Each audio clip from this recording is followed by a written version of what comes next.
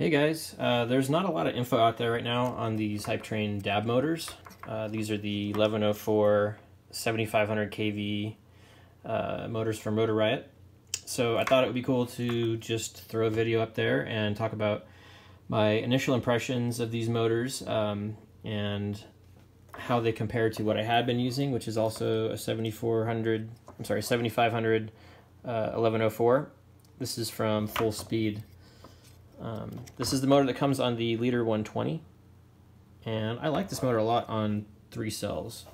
It's a little anemic on 2S for me, especially considering I'm running 2 cameras on this extra weight. But on 3 cells, it seems to do all right. It's got not quite a 5-inch feel, but you know, it's a good balance of not murdering your batteries and having enough power to do what you can do with a quad this size.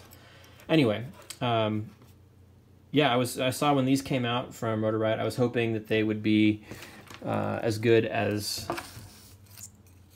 the big version of the Hypetrain that I'm running here on my Rooster. I really like these motors for a number of reasons, but the point is, this motor right here, is it worth it? Is it worth a couple extra bucks? So I'll just tell you right off the bat, yeah, I think it is. Only talking about $3 or so difference between a cheap motor and something better.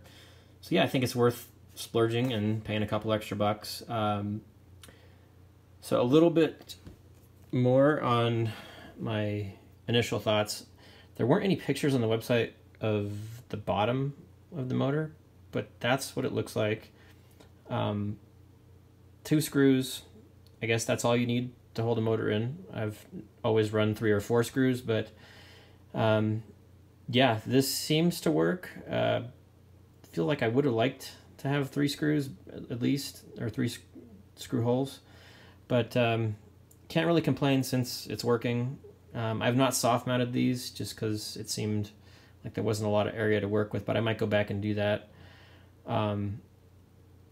Yeah, so the bottom's a little strange, a little different, very, very exposed, but they run cool.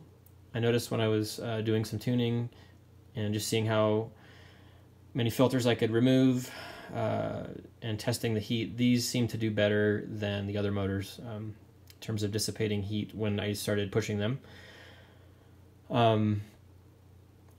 What else? They weigh, you can find this out on the website, but this was something I thought was interesting. So Hypetrain motor weighs, let's get that off of there. Hypetrain motor weighs 5.7 grams. This is the Full Speed motor coming in at 5.0. So actually a little lighter on these guys, which surprised me. I thought, you know, given the open bottom, that these would be a little lighter, but they're not.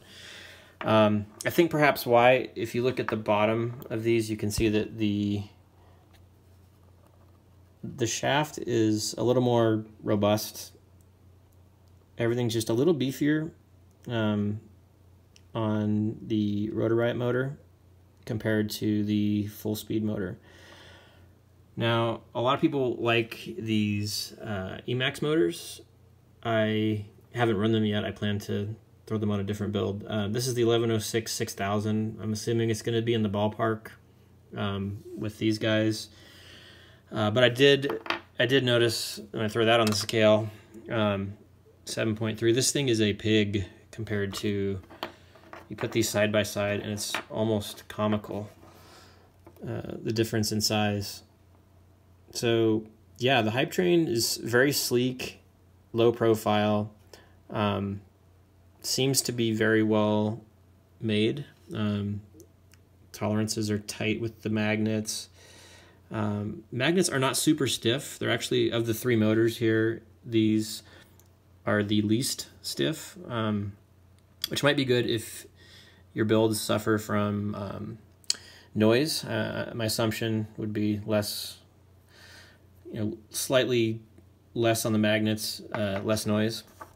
Anyway, the magnets don't seem to slow that motor down one bit. It's got tons of power, more than the full speeds. Everything about the flight characteristics was just a tad better. With these, everything was smoother. No complaints at all about performance. The only thing that I would say might be a negative, I did have a crash on maiden flight. Clipped the branch, hit the sidewalk. Didn't bend any props or break anything on the quad, but I did notice that after the crash, the bearings felt like they may have developed just a little bit of a flat spot. There's kind of a small click on both of the motors on this side, which surprised me. I would have expected on a minor crash, I would not have expected the bearings to have any sign of any sort of dents or breakage on a minor crash. But anyway, it doesn't seem to affect the performance. They're still super buttery smooth and very predictable. I like these motors a lot. I'd say they're worth it. Extra couple bucks per motor, why not? The only thing I'd say make them better is if you look at the big Hypetrains, they're really easy to take apart when you have to clean them or service them. You just take that Allen screw out, the bell pops off, and you can do whatever you need to do. These guys still use a C-clip, which I'm not a huge fan of. I mean, it seems like a lot of the smaller motors, all of them that I've used, always use a C-clip. Might be the only way to do it, but it would be cool if there was a better way. Also, it would be cool if you could buy just the bells. That's a nice feature of the big Hypetrains. Really like that, because most of the time the bell takes the damage and the stator's fine. So yeah, it would be cool if you're buying a little bit more of an expensive motor up front, but if the cost of owning this over time, buy a bell for $5 or $4, the cost of ownership is actually less if you buy something that's quality. That would be nice.